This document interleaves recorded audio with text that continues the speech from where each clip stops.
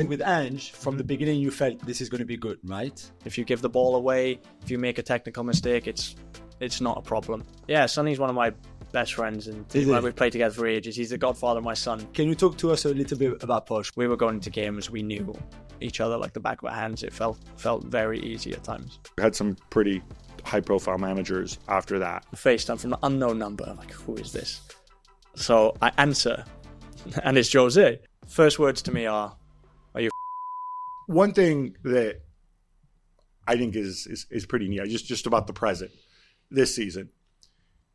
You get a new manager in, and you've had 5, 6 new managers at Spurs alone. Yep. And people always wonder, how's it going to work, blah, blah, blah. And it's fair to say Ange Postecoglou probably didn't have the CV of a Conte or a Mourinho before him. And you've done well. You've gotten a lot of plaudits this season. Does everything, just from a more of a footballer's perspective, how much do things change from one manager to the other in terms of training, day-to-day work? Yeah, I think there's that unknown feeling you get as a player more than anything when a new manager comes in. You get a lot of text messages flying around. Who's it going to be? Who's going to come in?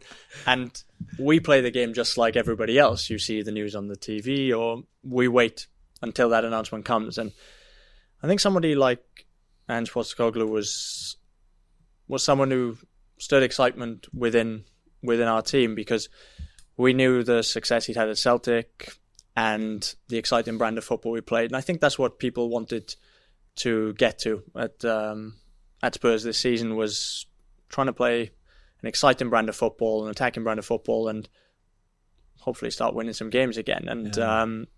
And I think from day one, we saw in the training since he's come in, that's been the whole philosophy. It's been fast-paced. It's been everything with the ball.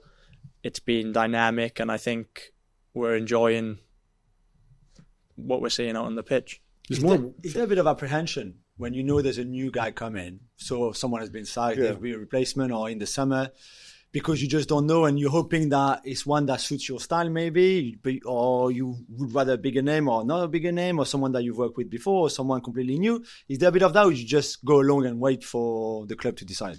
No, I think completely. I think you'd be very naive to think that every manager is going to like you as a player. And you have no idea if he does or he doesn't until he comes into that door. So, yeah, I think, of course, there's apprehension when a new manager comes in.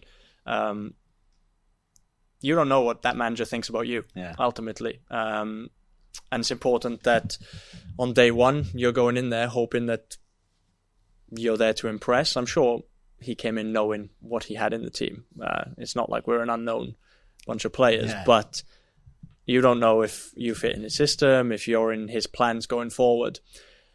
So that feeling's always there, but I think that's why we have a pre-season. That's why we had that time with him to stake our claim for why we want to be part of his squad going forward. And it was a good pre-season. We went away. It was intense. But as I said, it's all with the ball, and I think that's all professional players want to do. It's a bit like when you meet a girl. It's just there's this. No, it's true. There's this time where you get to know each other, right? You individually with the manager, and everybody with the same, and then collectively as a group with that manager as well. Hopefully not collectively with the girl. No. I mean, you know what I mean. Just like very open-minded. It's like a date. You're dating and see if you like each other. You're putting your best face forward.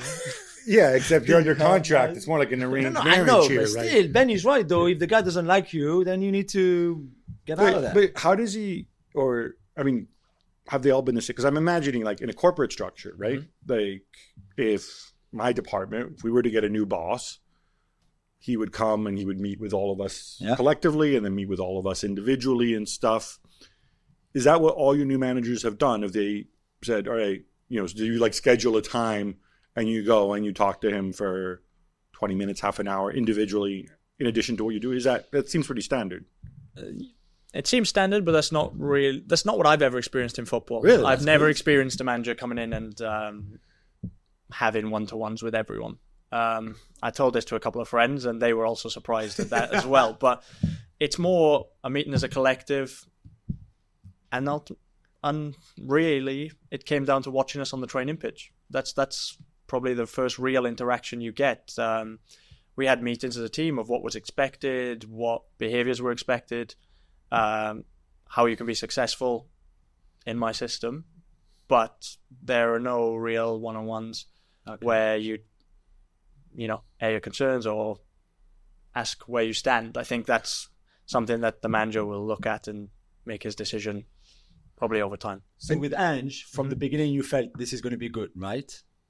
Yeah, well, he comes in, he puts good training sessions on, he speaks incredibly well, he gets you excited for the season ahead, and that's all you want as a player. You want to feel that excitement of what could lie ahead, and he put that into us straight away. And with others, would have been maybe different from the beginning? You could see like, okay, this is going to be slightly different way of working than I had before, or the beginning is always a bit, everybody's nice, everybody's happy, everything, and it's maybe later down the road, or you see like it's not as good as it should. I think every new manager coming in, you will have that feeling of change. Yeah. And with that change comes that exciting feeling if you feel like you're going to be part of the plans. And thankfully, with all the managers that I've had at Spurs, I've had that feeling, and I've been lucky to work with some great guys that have come in at that club, and it's a big opportunity to learn. Yeah. We've had some of the best names in world football managers, so to even be a part of that, you have to sometimes take a step back and be appreciative of who you've worked under. Yeah. I want to move on from Ange, but I have to ask you this because this is something you've told me before, which I didn't know, which blew me away about him. Most managers have their posse of assistants, especially some of the guys who've managed Spurs. I'm thinking specifically of Pochettino and Conte. Somebody like Mourinho, maybe in some ways a victim of his success because you'll have a group of assistants and then they want to branch on their own. Villas-Boas leaves, Rufai leaves, so you replace them with other people. But, these other guys have like a tight-knit posse of people who are around him, who know their methods, who, sit around, hang out with him. Ange does not.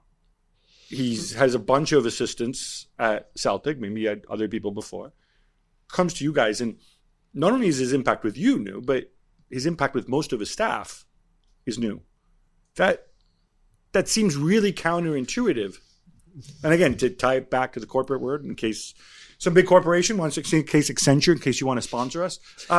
No, but most people, right, when they move from one corporation to one company to the other, they have their trusted lieutenants who they bring along. And was that weird for you? Had you experienced that before?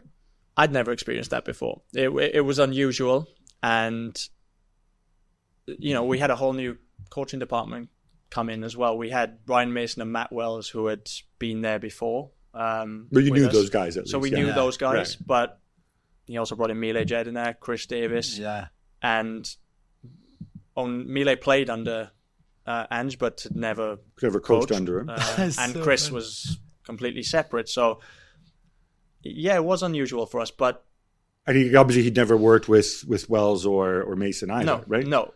But what was really impressive is from day one, his message was clear, his values were very clear, and it flowed perfectly. The training was very good, overseen by the manager, and to this day, I think it's worked very well. His voice is final, and that we're all following what he believes in, but it keeps everybody on their toes. I think it keeps the coaches on their toes as well. They're there to work hard and to put their best shoe forward because they're a team within a team, if that makes sense. Right.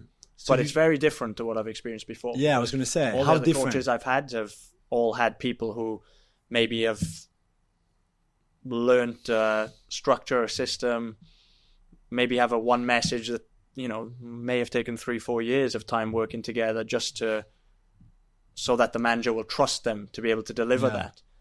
But it's been very unusual, but it's been very successful. I think I look into coaching after I finish football, and I'm not sure I would have the confidence to go into somewhere alone. It's impressive. I wonder, when you've got a tight-knit staff, you can sometimes get a bunch of yes men, not yes men, but like, when they're so dependent on you, you're the star, you're the manager. On the other hand, you have a uniformity of message, right? They know you, they know your good moment, With Ange, like, does he bring these guys in saying like, oh, well, these guys don't have any real loyalty to me, just they have loyalty to their job, so they can contradict me. They can say, Ange, that's stupid, and here's why. And then we have a discussion. It's my decision, but I welcome that dialogue. I mean, do you think it's that, or you not? I guess you wouldn't know. Look, I don't know, Right. but so far it seems to be working. Right. I think this is not necessarily directly for Spurs, but not having that staff that follows you everywhere, I guess it probably stops any level of complacency seeping in as well. Right. I think, it's sometimes difficult if you're with a group for 10, 15 years or your whole career. There might be times where it's hard to say to someone, this is wrong. This is not how you do it. Right. Whereas if you have people who have come in working for you, and maybe you have more right or more leadership to be able to say that kind of stuff. But it's definitely interesting. And in terms of his methods, then, what's the biggest difference that you saw? What is his philosophy, or how could you sum up everything that he brought so far in the space of, let's say 6 months? Yeah, I think we probably forget that it's only been 6 months that he's been with us. He's implemented a style of play and a philosophy into us very quickly.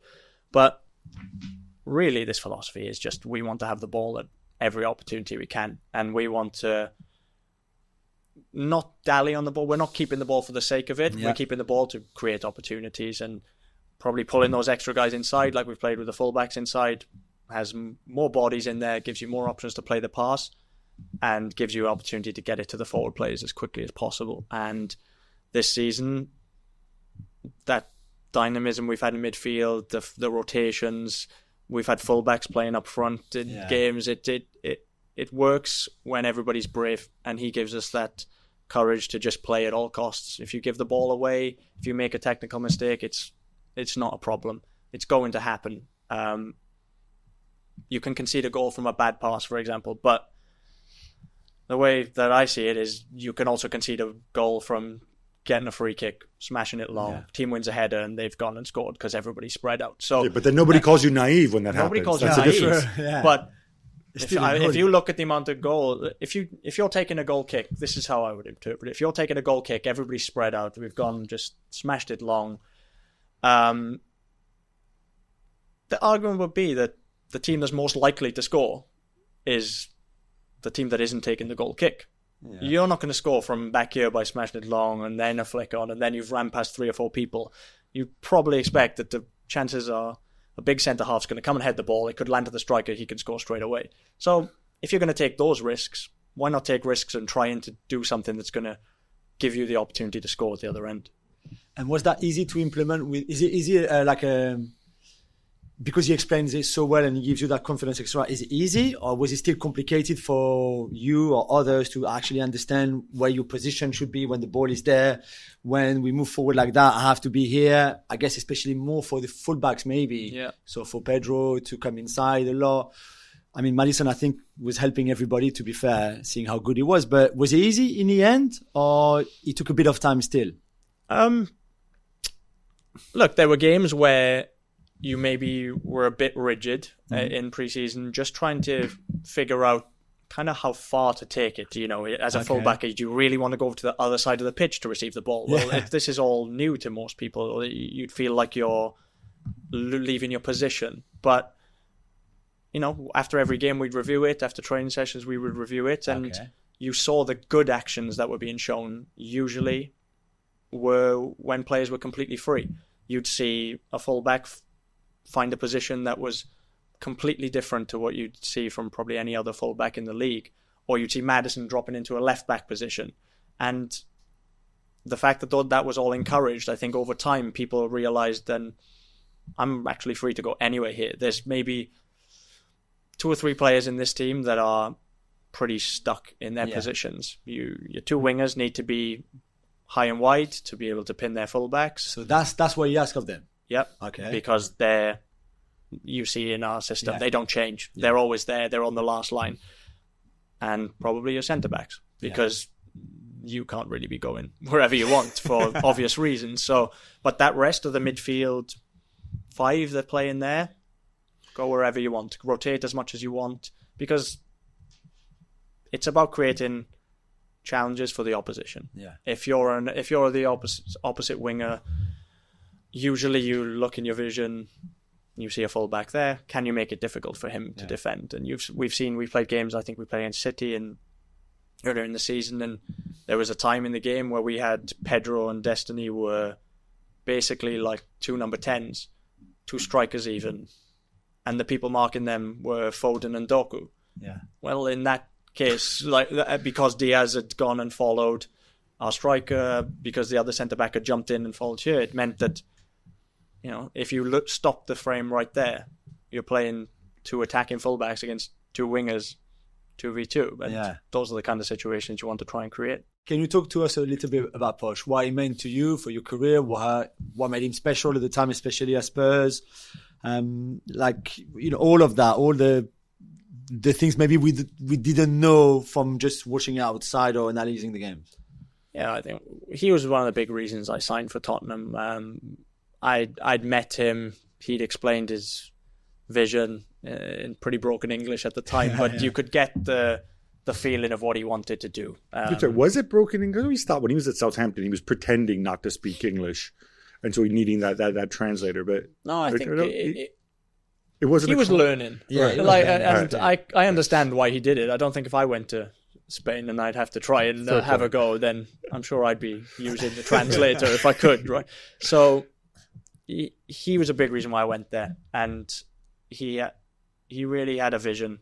And looking back at it now, not many, you as a manager, you don't know how long you're going to get now. You could be there a couple of months, but this was a semi-long-term vision of how he wanted the club to play, where he expected me to fit in that team, and where we were going to go. And I think it was a big difference from where I was at Swansea, in the way we trained, the professionalism that he brought in, the demands he put on players. It was a change of lifestyle more than anything. This was someone who cared what you did at home. Yeah, found out what you did at home. Really, it was intense, but it was exactly what you needed to do to be a professional footballer. And he introduced proper gym work, not heavy weights, but stuff that was related to football.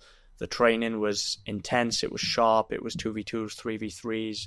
It had certain days. It was all blocked. It was very well managed. And I think that season we were so confident in the way we were playing. Maybe not the first season, but the second season when everything came to fruition. Yeah. We were going into games knowing we'd won before we turned up. Really? Yeah, it felt very easy at times. And this wasn't, a manager went in-depth tactically about the opposition. There were loads of games where we went into games, no meetings on the opposition. Literally 3 hours before, when we arrived at the stadium, there'd be a short meeting. This is who we're up against. This is their set pieces. And this is how we play. Which didn't really change, but it's all about us. The emphasis was on we were the focus. It wasn't an opposition-focused mentality. And we were going into games, we knew each other like the back of our hands. It felt very easy at times. Dele Alli. Mm-hmm. Like the Ben Davies that played with Dele Alli, that was a magician those seasons, really, because we don't need to talk about what happened to him now. And it's a sad story, but we don't know what happened. I'm not sure if you do. So anyway, let's focus on when he was actually really good. Yeah. Could you see him when he arrived? So he arrived from Milton Keynes. Mm-hmm. Could you see that development in him, and him going from this talented, promising kid to this outstanding, one of the best in the league kind of player? Dele was incredible when he turned up. He was a young kid from Milton Keynes, and he got thrown into first team training, and he would just do stuff. It was like playing for fun. And I think to start with, the management, the staff probably were like, "What's this kid doing? Like, play properly, get the ball, play here." Like, he was playing. Because what was he doing? Like, he would just like, ball comes to feet, step over it, tries to go through other people's legs. Sometimes it worked, sometimes it didn't. Trying to flick the ball, and at this time, remember, he was playing as a 6. He was like a CDM. Like, he'd fly into tackles in training, and you'd get some boys be like, "Relax." But But then we went pre-season again. Played against Real Madrid, and it was the Dele show from that. And this was a kid who. There was no difference in level of opposition. That's probably the best way to describe it. What he did in League One, he would try and do against Modric, against Kroos, these guys. It was irrelevant who he was playing against. He had the self-confidence. I think he's spoken about it, which is like the bravery. It doesn't mean he wasn't nervous about trying these things, but he had the bravery to try it. And that never went away from him. And when that season when he just was breaking through, scoring goals for fun. The one at Palace. Remember the one at Palace when he chased the ball and then goes... Who even tries that? That's exactly. The reality. And that's what he was doing. It was insane. But big thing that I think we didn't appreciate at the time was how good off the ball he was for us. Yeah. If you watch those games back, man, our team couldn't press without Dele. Yeah. He was hounding the goalkeeper, hounding the centre-back, hounding the centre midfielders. He was dropping back, winning tackles. And I've said it to him many times. I'd love to see him go back to playing a bit deeper, playing as a 6. Go back, take the pressure of trying to get assists or goals out of your game and go back being that tough tackling, hungry young kid who's winning the ball. Like, he's still incredibly fit. He could run all day. He used to run more than anybody. He'd have the summer of doing nothing, come back for pre-season to be the fittest guy. He'd win every fitness test. And I'd love to see him get back in that role. But did you think he could become one of the best in the world? Did you think after those seasons that there's no limit for him? There was no limit for him. He could have, at that time, been similar to like a Bellingham kind of player now. Someone who maybe not technically as good as Jude is, but ultimately the game comes down to scoring goals. Dele used to find a way to score and assist pretty much every game, and he used to just cause nightmares for opposition midfield. I remember speaking to Joe Allen at Wales camp, and him being like, Daddy just didn't stop running. He was horrible to play against because one minute he was here and the next minute he's already 20 yards away from me, and I don't know whether I should follow him. I get the ball, I think I'm free, and Dele's already on me. It was just a guy who just never stopped. I don't think we appreciated enough the Dele Alli because of everything that happened after, which again is sad. But I don't think people gave him enough credit for being that good so young at that time. He's got 50 Premier League goals. Yeah, there are some midfielders we talk about now as having incredible careers that are nowhere near those numbers. And I'm not saying the game just ultimately comes down to numbers, your performance, but what he did in that period was insane. You had some, before we get to go to Wales, you had some pretty high-profile managers after that, Antonio Conte and Jose Mourinho. And I was actually thinking, those are two of the most polarizing, most kind of visible managers. People always have an opinion on them, and they're like, oh, he always does this. He's always like this. He's always like that. Whereas when Pochettino arrived, he's become a big manager now, but at the time, he was a guy from Southampton and Espanyol and whatever. Whereas when these guys walked in, they were already established. Did that change the dynamic a little? Because when you had Brendan before, he was kind of relatively unknown. Laudrup had never worked in this country. Is it a different dynamic when they walk in? Do you get the sense that they actually... Is Jose walked in and said like... Yeah, it's a different dynamic. And also they represent big investments for the club as well. So inevitably, if I'm a club and I'm going to invest in a Conte or a Mourinho, I'm going to give them I'm going to give them support because I'm stupid not to. Yep. The Jose one was my first experience, and it was during international break, and I remember I walked off the pitch and I got a text being, Jose's in, new manager. And it was a shock to us. We'd been with Pochettino for 5 years. He was, the figurehead of the club. He was in control of most things. And I remember getting told, I think we'd just qualified that night for the Euros actually with Wales, but I had to get back for the next day. Jose was there.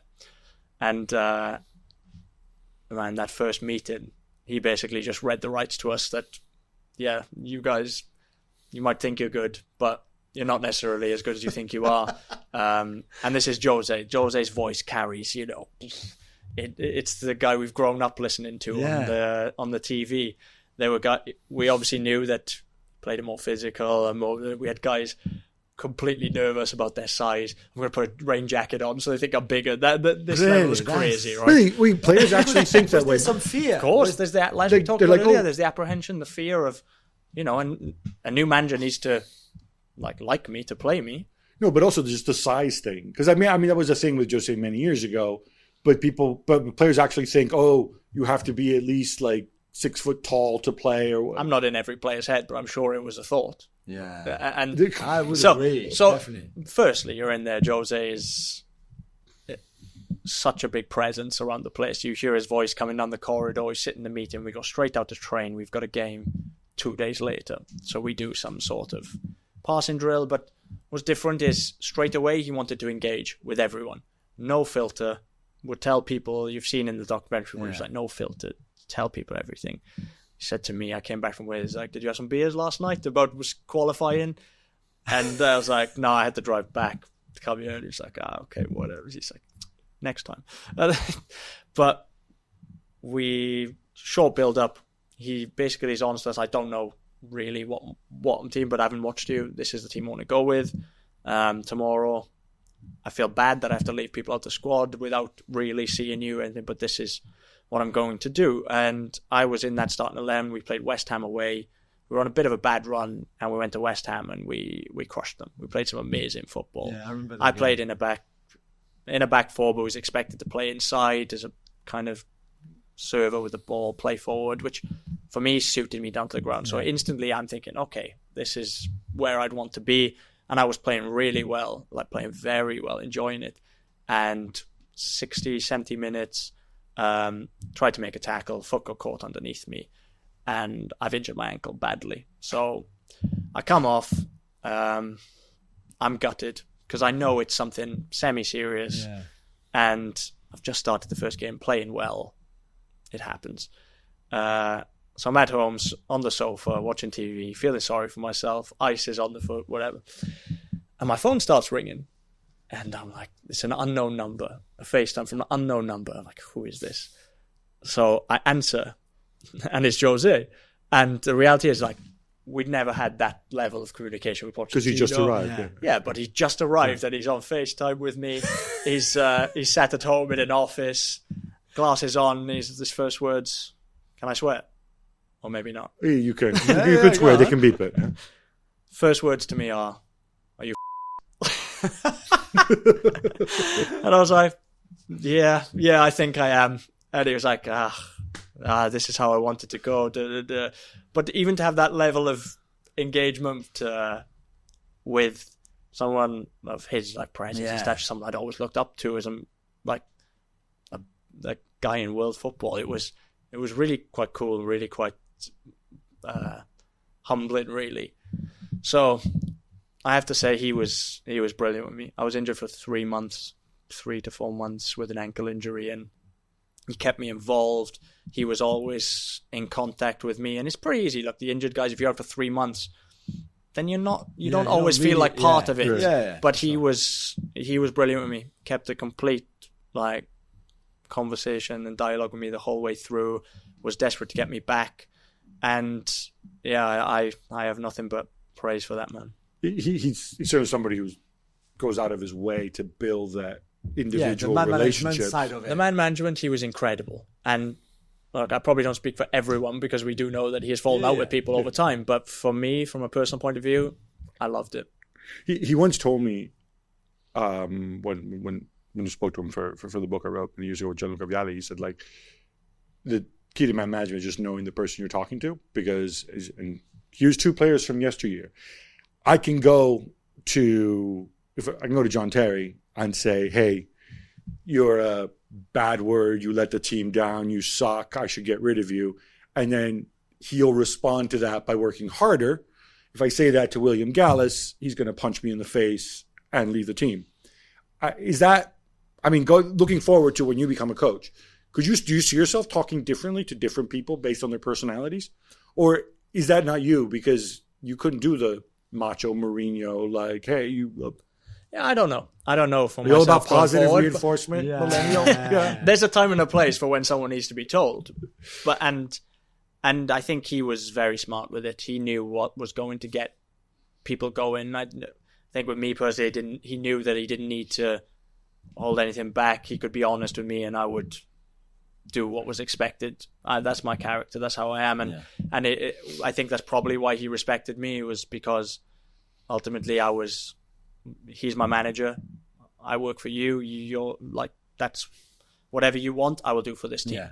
And we had a good relationship, and we still speak now because of it. But you know, that worked for some players, didn't work for others. And I think that that probably in the end was what went wrong at the club. I was going to ask you, what do you think went wrong then? Because he could have worked well.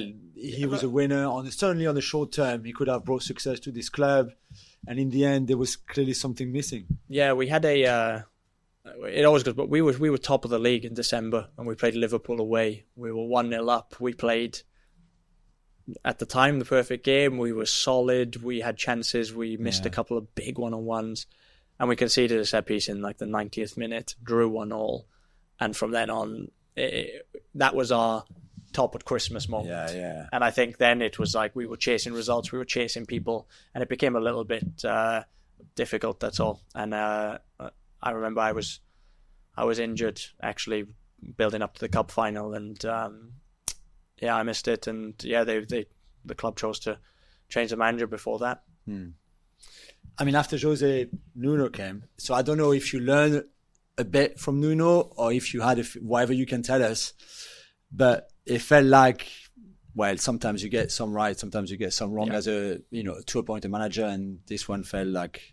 Yeah, look, I think the same thing for me again. New manager comes in, it's about trying to show your best self, give what you can to the team, and hopefully you're playing. And Nuno clearly wasn't my biggest fan. I think I started one game just before he left the club, so. Yeah. Look, that was probably the one period where I didn't play any games for a while, but thankfully for me, from personal level, it was. Did you have any explanation? 8 games. Did you understand? No. Did you know? I thought I was training well. I thought I was doing well week in, week out, and then I just got dropped in for one game, and it was the last game before he left. Yeah. So, look, from my point of view, I think as we've said so far, some work out, some don't, and it was someone that didn't really fancy me at that time, and. That's okay. Football's a game of opinions. I still was very professional. I still gave my all. I was still ready to play if I was called upon, but it wasn't for me. Yeah. Business picked up pretty quickly with the next manager after that. Business did pick up very quickly, yeah. It also felt from the outside that, and also it happens when you're losing, and obviously everything seemed kind of slightly depressing and kind of lower energy. And then, so again, from the outside, Conte, in his first seasons, is viewed as kind of like the live wire who he came in and he changed the place instantly. It was all of a sudden we didn't have a choice not to be energized. He came in and he was intense from day one. We were working on our tactical shape, one we hadn't really played before. I remember we had a meeting. Everybody's names are on the whiteboard. My name's in 2 positions, left wing back, left centre back. And he was like, we'll go outside, we'll work on this, and we'll see who fits where, whatever. And again, it's a similar type of thing. 2 days before a game, he came in and we had to do it. And I was on the pitch, and I remember saying to him, look, I think I'd played there for Wales a lot and really liked playing there. I was like, I can be third centre back in this system. I like playing centre back, I know how to do it. And he was like, yeah, trust me, I know that. He's like, I'd like to see you like an Espirito type of player for me who's reliable, can do the job.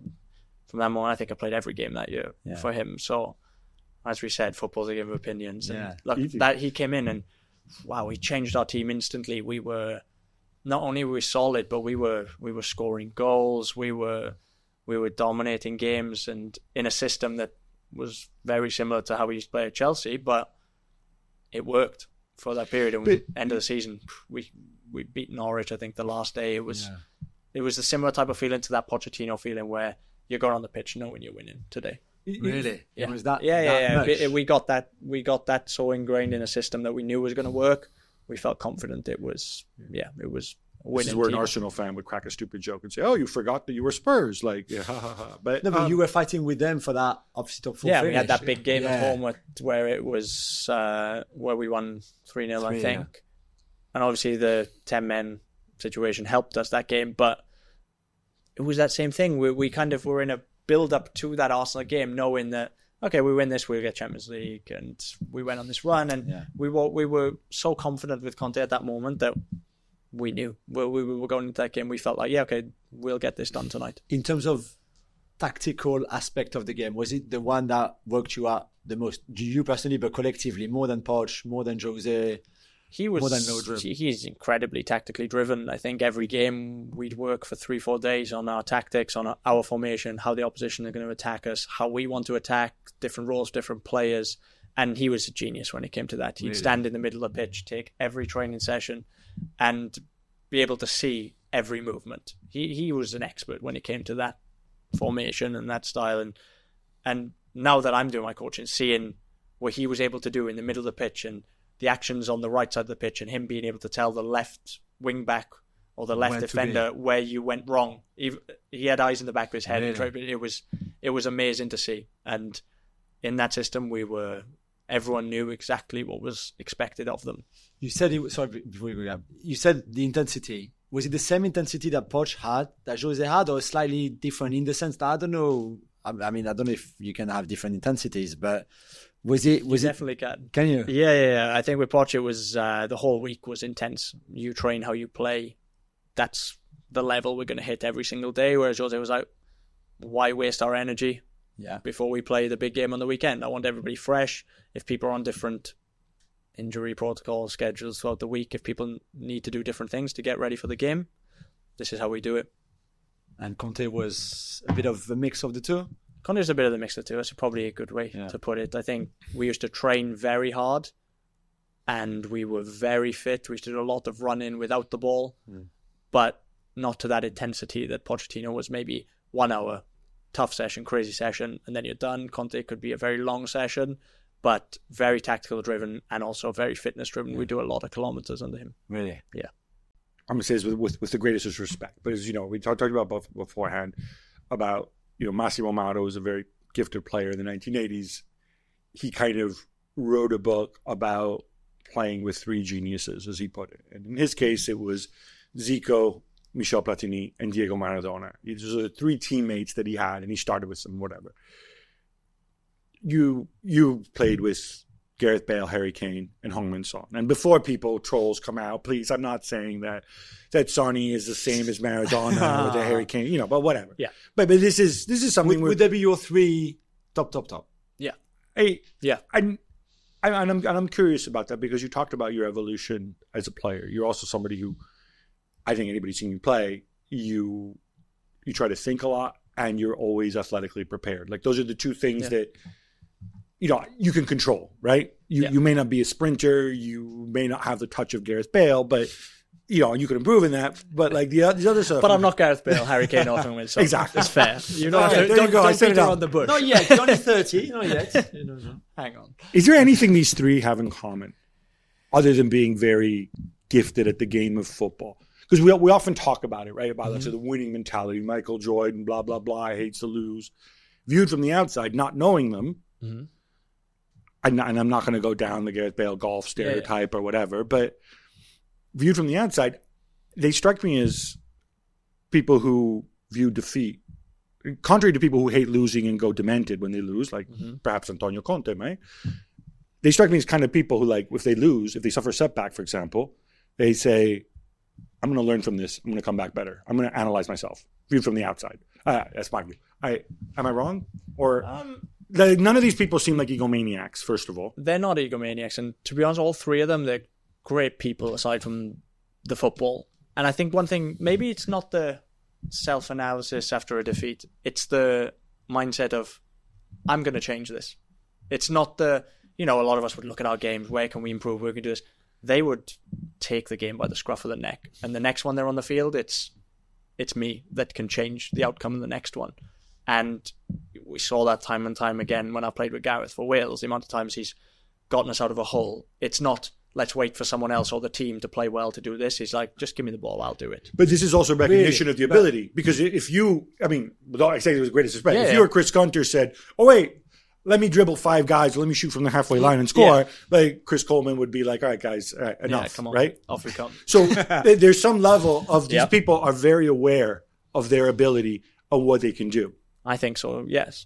But I don't think that ego plays out in the sense that it's every time, give me the ball. There's never any criticism of teammates for not being good enough. It's just I'm going to help the team the best way that I can by being the best player. Does that make sense? It's a bit weird, but in the sense that like they all have so much ability, and all of it is it's worked on. You know, they always have natural ability, but these guys are the ones who you see shooting every single day after training. And it's no coincidence when you see Sonny cutting in from the right and whipping it in the top corner that he's just done that. He's been practicing that every day after training since I've known him. So these three are also among the hardest trainers that you've played with? Some of the hardest. I could put maybe Gareth. Gareth wouldn't mind me saying he's not the hardest trainer. Right. But the other two. When it comes to the skills and the practice of the skills, being like the shooting or the crossing or the free kicks, like Gareth was one of the hardest workers. Well, when I look at this trio, just thinking as a trio, again, viewed from the outside, I would say Son is a phenomenal athlete. I would say Gareth Bale is a phenomenal athlete. Kane does not jump out at me as somebody who is, obviously, he's a very good athlete, but he's not somebody whose athleticism is the main driver. Is that fair?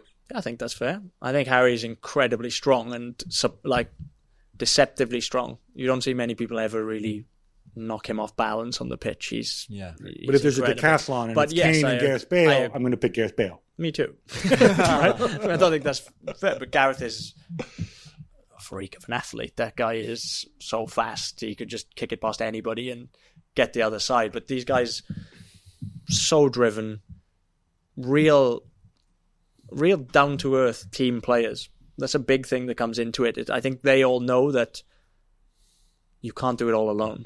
That's the reality of football. You've seen so many teams where you've got one player who's exceptional and it doesn't work because he tries to do everything. They've all bought into the team side of the game. Maybe they get the rewards for the goals or the assists or whatever, but ultimately they know the team is important as well, and they've all shown how important the other side of the game is. When you see Gareth playing for Wales, he works his nuts off defensively. Yeah. He's at every corner, winning the ball. He's in the wall, trying to stop everything. Harry's exactly the same off the ball. Sonny's back, sometimes playing left back, chasing back, and they're all honest players that want the best for the team. And like I said, they're exceptional players, and they can sometimes take that team to you've seen them level. Grow as well. Mm-hmm. So Gareth the Gareth before Real Madrid and Gareth at Real Madrid, who wins all those Champions League finals abroad, he's a better footballer for it. Even the criticism must have made him stronger, to be fair. Yeah, look, some of the stuff that Gareth used to tell us about Real Madrid is enough for some people to never want to play football again. Really? But for him, it was water off a duck's back. He was able to, I don't know how he was able to do it, but he was able to brush it off. Full belief in his ability, full knowledge that I can still do it, still a good player. If they don't like me, that's their problem. That's crazy. Harry, from a number 9, the clinical finisher that used to became maybe the best number 9 and number 10 in the Premier League. Yeah. Because the goals are great and there's a lot of top goal scorers. But to be that number 9, but also being able to be so creative with the ball when dropping deeper, is mad. That was something he seemed to just pick up. That didn't seem like it was there. That was not the thing you saw when you as a young player, but when with Mourinho, and some of the passing, it was like a quarterback playing, and he was dropping deep, picking the long balls out. Incredible football player. Someone to develop a game in that way is insane. And Sonny coming from Germany, and again, maybe the star was just getting used to this league and the culture, the language, which was having a big barrier for him compared to the other two, to finish Premier League top goal scorer and to be the player that he's become now. It must have been incredible to witness even. Yeah, Sonny's one of my best friends, and we've played together for ages. He's the godfather of my son. He is the man, but he is, he's worked. Like if you probably look at the other two, they were both so natural. Harry could strike a ball. I'm not saying Harry didn't work when he like I said, finishing every day, hitting it. But Sonny, from day one, the technical aspect, working with his dad as a kid. Yeah. When he arrived at Spurs, it was left foot, right foot, gym work. His whole life is dedicated to football. And if anybody deserves the success he's having, it's him, purely because of that effort that he puts in. His life is dedicated. He has a whole country that, like, the pressure behind him to perform every single week is insane. Yeah. But he turns up and he's really thriving this year, I think, as captain of the team. He's got that responsibility. He's one of the hardest workers in training every day. And look, what an incredible player. Yeah. The goals, the left foot, right foot, insane. No, I was going to say, so them three are in your five. I was going to say five-a-side, but I hate five-a-side. This is not football. It's for you English people. You shoot from the halfway line. You shoot from your own goal. It's not for me. I'm a purist. So I'll have a 7-a-side team, okay? Oh, wow. Okay. It's better. So in goal, I really expect my boy Hugo Lloris, but it's your choice. Hugo gets in there. Yes. Come on, he's played there for years with me behind him. I'll put him in there. He's the cat. What kind of relationship you had with him? What could you say about Hugo? Hugo is just another one of those guys who, when I arrived, was like a mentor. That he was the club captain and led the team for 10 years until he left now. And he was just a calm guy. He wasn't a shouter. He wasn't a screamer. He wasn't a guy who used to take over the dressing room with his personality, but a real, performer week in, week out. And some of the saves, you would just turn around expecting the net to ripple, and somehow he'd get there. I agree. We'll let Ben, since he's taking his coaching badges, decide the formation. I know it's just 2-1-3. Yeah, just 2-1-3. Yeah, 2-1-3. So we have a back two. I'll put you in my back two, your back two. All right, I can tag along to the boys. Right there. So I need another defender, please. Another defender. Who am I going to put? I'm going to go. It's not ideal for the. Actually, I would pick another. I'm going to put Jan Vertonghen in there. Nice. So left foot, but Jan was... You're going to make him down the right, yeah? Yeah, well, he can I don't know. He can play anyway. He was so good. He was an incredible footballer with the ball. Some of the stuff. He was like a midfielder. He was so creative. In training, he'd pull off skills and stuff that you wouldn't believe. But just a real good guy to have in your team. Brilliant on the ball. Solid defensively. I like Jan. So you have one midfielder, obviously. And we know the front three, so really it's him. And you can go attacking mid, defensive mid. You can have a Dembele, you can have a Dele there, you can have whoever you want. Allen. I'm going to put Christian Eriksen in there. Nice. I think we talked about him earlier. The same thing I said. He's the manager on the pitch, dictates the tempo, runs the game. Incredible right foot. Christian's in the middle. Perfect. So then, obviously, Bale, Kane and Son, which is a pretty strong three. On your bench. Not that we want to, put. And you've managed to only pick Spurs players so far, by the way. Yeah, that's okay. Well, I have been there. I have been there for like 10 years, to be fair. Yeah, but I guess Joe Allen would be on the bench. Joey Alves. I might put Laudrup on the bench as a player. He could probably turn up and play, that guy. That's a lovely team, man. And who's your manager then? It could be Cookie Coleman, to be fair, but. Cookie Coleman. Yeah, go on. Cookie Coleman. He's going to love that as well. The Welsh hero. Lovely.